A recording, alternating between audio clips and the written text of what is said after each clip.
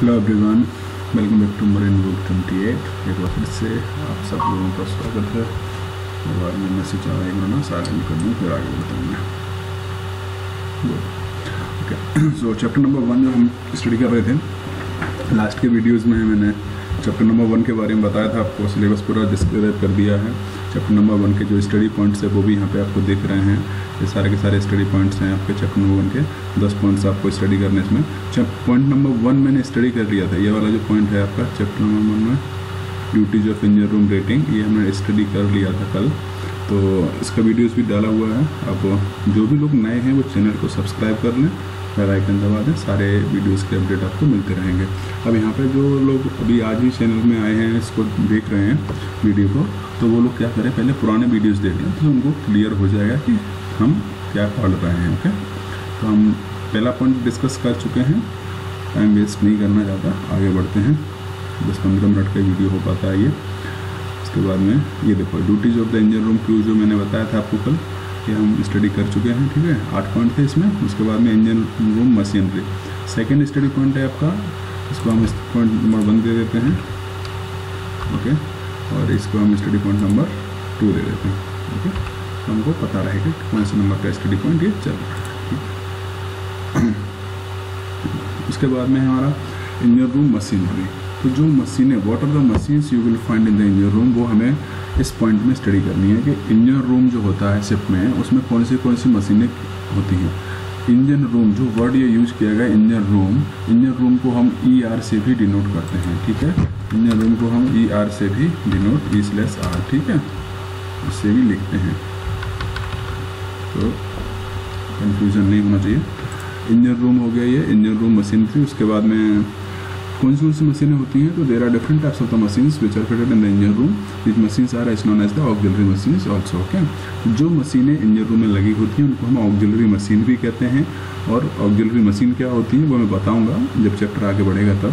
अभी हम केवल जो मशीनें इंजन रूम में होती हैं उनके बारे में बस नाम पढ़ लेते हैं। एक बार नाम पता चल जाएंगे, फिर उनका यूजेस क्या होता है, उनकी फंक्शनिंग कैसे होती है, काम कैसे करते हैं, ये मैं आगे के लेक्चर्स में डिस्कस करूँगा। ठीक है, तो जो सबसे इम्पोर्टेंट मशीन्स होती हैं, मेन इंजन हो गया आपका, ऑक्सिलरी इंजन हो गया, बॉयलर हो गया, प्यूरीफायर हो गया। ओके, उसके बाद में इंसिनरेटर हो गया, पंप हो गए।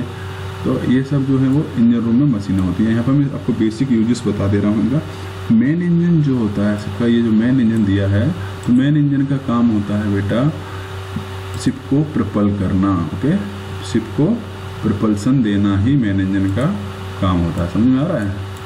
शिप को प्रपल्सन देना मेन इंजन का काम होता है। उसके बाद में जो आपका ऑक्सिलरी इंजन होता है, that is use for the producing the electricity on board the ship. Okay, main engine हो गया। Second one is the auxiliary engine. किधर जा रहा है?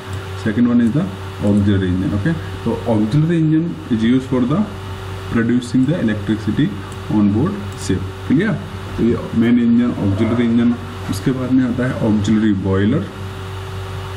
ये जो वर्ड जो हम यूज़ कर रहे हैं यहाँ पे ऑक्सिलरी, आप सोच रहे होंगे नहीं ये ऑक्सिलरी वर्ड क्या होता है। तो ऑक्सिलरी वर्ड होता है बेटा जो मशीन्स सपोर्ट करती हैं मेन इंजन को रनिंग करने के लिए। सपोर्टिव मशीनरी आप कह सकते हैं उनको। Machines which are supporting to run the main engine, they are known as the auxiliary machines. Okay, सो ये ऑक्सिलरी वर्ड हम उन मशीन्स के लिए यूज़ करते हैं। ऑक्सिलरी मतलब सपोर्ट करने वाली, it's not the main machine, it's the supportive machine. Okay, so auxiliary engine is a supportive and the boiler is supportive machine. Okay, so auxiliary boiler here, boiler is using to produce the steam on board the ship. ये steam को produce करने के लिए हम boiler का use करते हैं. Next one is the purifier. Purifier is used to purify the fuel oil, lubricating oil.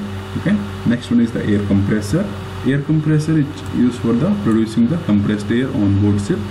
We are using the compressed air for the various purpose on board the ship. Okay, next one is the fresh water generator. Fresh water generator, as we know that the sea water is the more salty, so we cannot drink the sea water and we cannot use for the cooling purpose also. तो अगर हम उसको use नहीं कर सकते सी water को, तो हमें क्या करना पड़ेगा? फ्रेश वाटर चाहिए। फ्रेश वाटर मतलब जो हम लोग पानी पीते हैं, अब इतना तो होता नहीं है कि वहाँ पर जाके बिस्लरी की बोतल्स भर के रख लिए जाएँ, जहाज में इतनी सारी रख भी सकते हैं, ऐसा नहीं है नहीं रख सकते हैं, बट फिर भी कूलिंग पर्पज़ के लिए भी आपको फ्रेश वाटर की रिक्वायरमेंट होगी कि नहीं होगी। तो वो जो कूलिंग पर्पज़ के लिए आपको जो फ्रेश वाटर चाहिए होता है उसके लिए, और उसी हम फ्रेश वाटर को ड्रिंकिंग में भी यूज़ करते हैं, वॉशिंग के लिए भी यूज़ करते हैं, कुकिंग के लिए यूज़ करते हैं। वो जो फ्रेश वाटर जनरेटर है वो क्या करता है, सी वाटर से फ्रेश वाटर को बना देता है। ओके, सी वाटर को सक्शन लेता है, फ्रेश वाटर को उसमें कन्वर्ट करता है। इसके ऊपर वीडियो मैंने डाला हुआ है ऑलरेडी, आप लिंक में जाके चेक कर सकते हैं, डिस्क्रिप्शन में लिंक होगा, देख लेना जाकर। ओके, हीट एक्सचेंजर का काम क्या होता है? Heat exchanger is use to exchange the heat from one media to another one. Okay, किसी चीज़ को ठंडा करना है या किसी लिक्विड को गर्म करना है तो हीट क्या होता है, वहाँ पे ट्रांसफर होता है, एक्सचेंज होता है। तो वहाँ पे जब हीट एक्सचेंज हो रहा है वो किसके थ्रू हो रहा है, वहाँ पर हीट एक्सचेंजर के थ्रू एक्सचेंज हो रहा है। ओके, तो ये हो गया हीट एक्सचेंजर। उसके बाद में इंसिनरेटर ये जो मशीन होती है ये क्या करती है, ये गार्बेज मैनेजमेंट का काम करती है। ओके, गार्बेज मैनेजमेंट का काम करती है। गार्बेज मतलब जो कचरा वचरा होता है, जो वेस्ट मटेरियल होता है, उसको हम बोलते हैं गार्बेज। अब उसको हम ओवरबोर्ड सी में थ्रो तो नहीं कर सकते ना, उसको अगर ओवरबोर्ड सी में थ्रो करेंगे तो क्या हो जाएगा, वो according to the MARPOL we can not throw anything into the C. Okay, तो मार्पोल के अकॉर्डिंग हम कुछ भी ओवरबोर्ड थ्रो नहीं कर सकते हैं। अब यहाँ पे हमें जो इंसिनरेटर है, ये हमारी मशीन जो है ये काम करती है आपकी गार्बेज मैनेजमेंट के लिए। मतलब जो वेस्ट मटेरियल है उसको आप इसमें जला सकते हैं। एग्जांपल के लिए कॉटन रैक्स हो गए, रैक्स मतलब कपड़ा, जैसे साफ सफाई करते हैं ना वो वाला कपड़ा, तो कॉटन रैक्स हो गए। उसके बाद में वुडन पीसेस हो गए, स्मॉल कार्डबोर्ड हो गया, ये सब चीज़ें आप इसमें जला सकते हैं। प्लास्टिक और मेटल्स ये सब चीज़ें नहीं जला सकते, ठीक है। तो ये क्या करते हैं, जला के इसको और वेस्ट कर वो जला के ख़त्म कर देते हैं, और इसकी जो राख होती है, जो एसेस होती है, उसको हम कलेक्ट करके रख लेते हैं। अगर आपके पास में इंसिनरेटर नहीं है शिप में तो भी आप गार्बेज को फेंक नहीं सकते। क्या करेंगे, हम उसको स्टोर कर लेंगे और पोर्ट अथॉरिटी को जाके हैंड ओवर कर देते हैं, ठीक है। तो ये है हमारे इंसिनरेटर मशीन। उसके बाद में है pumps etcetera, pumps and walls etcetera, ये सब चीज़ें होती हैं। पंप का काम होता है transfer the liquid from one place to the another place in pressurised form. Pump क्या करता है, एक जगह से लिक्विड को दूसरी जगह पर ट्रांसफ़र करता है। किस में करता है, वो प्रेशराइज्ड फॉर्म में ट्रांसफ़र करता है। ओके, प्रेशराइज फॉर्म में एक जगह से दूसरी जगह पर ट्रांसफ़र करता है पंप लिक्विड को प्रेशराइज फॉर्म में, ठीक है। और भी बहुत सारी मशीन्स हैं, जैसे जैसे चैप्टर आगे बढ़ता जाएगा मैं आपको समझाते जाऊंगा, ठीक है। अभी यहाँ पे इतना ध्यान दे लीजिए कि इंजन रूम में कौन सी मशीनें होती हैं, ठीक है। ये था आपका स्टडी पॉइंट नंबर 2। अब आगे बढ़ता हूँ थोड़ा सा। Engine room space. Okay, engine room space. Engine room में कौन से स्पेसेस होते हैं पर्टिकुलरली, जैसे हमारा, मेरी बात को ध्यान से सुनना, स्क्रीन पर ध्यान दो और मेरी बातों पर थोड़ा ज़्यादा ध्यान। जैसे हमारे घर में क्या होता है, बेडरूम होता है, डाइनिंग हॉल होता है। तो बेडरूम जो नाम दिया आपने, क्योंकि आप एक रूम है उसके अंदर में आपने बेड डाला हुआ है, इसके लिए हम उसको बोलते हैं बेडरूम। जहाँ पे आप खाना खाते हैं, डाइनिंग टेबल जहाँ पे है उसको बोलते हैं डाइनिंग हॉल।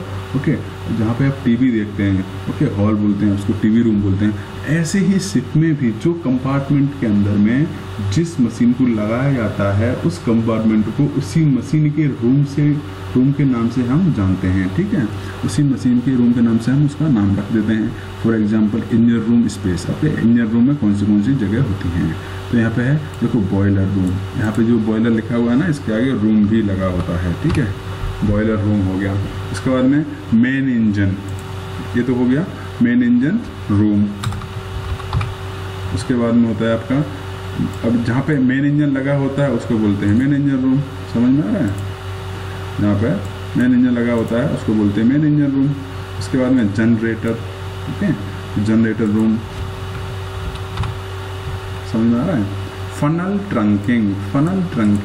ट्रंकिंग क्या होती है, जहाँ से फनल पास करते हैं। एक ट्रंक समझते हैं ना, टनल टाइप का बनाया जाता है, उसमें से फनल मतलब जैसे बाइक में, कार में साइलेंसर होता है ना, जहाँ से धुआं निकलता है, वैसे ही शिप के मेन इंजन का धुआं जहाँ से निकल के जाता है उसको बोलते हैं फनल। ओके, तो उसको निकालने के लिए भी एक अलग से टनल की तरह बनाया जाता है, उसको बोलते हैं ट्रंक।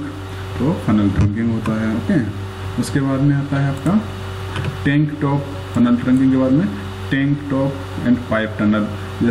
जिस जगह से, जैसे अपने घर में बिल्डिंग में डक्ट होता है ना, डक्ट, ऐसे ही डक्ट में से क्या निकालते हैं, पाइप्स निकालते हैं ना, तो शिप में टनल होता है। ओके, टनल तो सबको पता है, तो उस टनल के थ्रू पाइपलाइन को पास किया जाता है। ओके, टैंक टॉप क्या होता है? टैंक सबसे इम्पोर्टेंट चीज़ है टैंक टॉप। टैंक टॉप में क्या है, जैसे अपना कोई कंपार्टमेंट है, कोई कंपार्टमेंट में आप खड़े हो अंदर, और उसके ऊपर का जो पोर्शन है, जैसे आप अभी रूम में बैठे हो, जहाँ पे आप बैठ के ये वीडियो देख रहे हो ना, उस रूम में आप ऊपर की तरफ देखो, और ऊपर की तरफ देखने के बाद में क्या फैन है, तो इसको बोलते हैं, जहाँ फैन लगता है उसको बोलते हैं सीलिंग, ओके। और इसके ऊपर में क्या होता है, रूफ, जो छत होती है ना, उसके नीचे का हिस्सा होता है उसको बोलते हैं सीलिंग, और इसके ऊपर का जो हिस्सा होता है उसको बोलते हैं रूफ, मतलब टेरिस जिसको आप बोलते हो। टेरिस तो पूरी बिल्डिंग के ऊपर होगी, ओके। अब जो रूम है आपका, और आप अगर दूसरे रूम में जाते हो ऊपर वाले में, तो आप जिस रूम के ऊपर खड़े हो वो हो गया आपका रूफ, ओके। और नीचे का सीलिंग। जो रूफ होता है बेटा नॉर्मल घर में, उसको हम बोलते हैं जहाज में टैंक टॉप, ओके। नीचे टैंक है और ऊपर जिसके ऊपर आप हो वो है टैंक टॉप, ठीक है। इसके बाद में इमरजेंसी एस्केप, बिल्डिंग्स में भी इमरजेंसी एस्केप होते हैं। इन केस ऑफ इमरजेंसी आप इन escape roots, ROUTES, okay, escape roots, तो आप इन इमरजेंसी एस्केप रूट्स का यूज़ करके मेन डेक पे आ सकते हो, ठीक है। नेक्स्ट है आपका स्टीयरिंग फ्लेट। अब स्टीयरिंग फ्लेट क्या, जहाँ से रडर ऑपरेशन होता है, जहाँ पर रडर को ऑपरेट, रडार एंड रडर, ध्यान देना है पर radar is the different, rudder is the different, okay. Radar and rudder, there is lot of difference between them, सो ध्यान रखना यहाँ पे इस बात का। तो स्टीयरिंग फ्लेट है जहाँ से रडर को हम ऑपरेट करते हैं, ओके। लेफ्ट साइड में होता है शिप में। वर्कशॉप जहाँ मेंटेनेंस करते हैं मशीनों का लाके। वेंटिलेशन कंपार्टमेंट्स, ओके, डक्ट वगैरह जो यहाँ से वेंटिलेशन होता है। और दूसरा होता है इंजन कंट्रोल रूम, इसको हम शॉर्ट फॉर्म में ECR भी बोलते हैं, ठीक है। इसको हम शॉर्ट फॉर्म में ECR भी बोलते हैं, ओके। इसके बाद में एक प्यूरीफायर रूम भी होता है। अगर मैं यहाँ पर नीचे ऐड कर लेता हूँ, बॉयलर के नीचे ऐड कर लेता हूँ, क्लियर रहेगा। प्यूरीफायर रूम भी होता है, इंसिनरेटर रूम भी होता है। सिंपल सी बात है कि जो मशीन जिस रूम में लगी है उस मशीन को हम उसी मशीन के नाम से जानते हैं। जहाँ बॉयलर लगा है उसको बॉयलर रूम बोल दिया, जहाँ प्यूरीफायर है उसको प्यूरीफायर रूम बोल दिया, जहाँ इंसिनरेटर उसको इंसिनरेटर रूम बोल दिया, मेन इंजन है तो मेन इंजन रूम बोल दिया। समझ में आ रहा है? ये इसी तरह से स्पेस को डिवाइडेशन किया जाता है, ओके। तो अभी हमने इंजन रूम स्पेस के बारे में हमने डिस्कस कर लिया। उससे ऊपर हमने इंजन रूम मशीनों के बारे में डिस्कस किया था। उससे ऊपर हमने duties of the engine room rating, ये पहले की वीडियो में बताया था। तो आज हम लोगों ने इंजन रूम मशीनरी और इंजन रूम स्पेस, ये दो चीज़ों के बारे में डिस्कस किया है, ओके। अब इंजन रूम स्पेस के बाद में जो है हमारी machines items there layout engine room depends on the following factor, okay. अब इनका लेआउट कैसा होता है, मशीनों का लेआउट कैसा होता है, ये सब चीज़ हमारी डिपेंड करेगी अलग चीज़ों पे, ठीक है। और इनके फैक्टर्स क्या हैं, इनको ये कैसे डिपेंड करेंगे, इनको हम नेक्स्ट वीडियो में डिस्कस करेंगे, ठीक है। आई होप कि यहाँ तक आपको समझ में आ गया होगा। मैं पूरी कोशिश करता हूँ आपको क्लियर समझाने की। अगर समझ में नहीं आया है तो आप कमेंट सेक्शन में जाइए, मुझे बता दीजिए क्या समझ में नहीं आया है। मैं उस टॉपिक को दोबारा से समझा दूँगा आपका नाम लेके, ठीक है। समझ में आ रहा है आपको? कोई भी डाउट्स हैं तो कमेंट सेक्शन में जाओ, समझा दूँगा मैं जितना मेरे से हो सकता है, ओके। और चैनल को सब्सक्राइब नहीं किया है तो सब्सक्राइब कर दीजिए और बेल आइकन को दबा लेंगे तो आपको वीडियो के अपडेट मिलते रहेंगे, ठीक है। बटन ही तो दबाना है, केवल बेल का टक से दबा दो, सब्सक्राइब कर लो उसको, हाँ। सब्सक्राइब कर लेंगे तो अच्छा रहेगा थोड़ा सा, ओके। चलो वीडियो खत्म करते हैं यहीं पे, तब तक के लिए टाटा बाय बाय।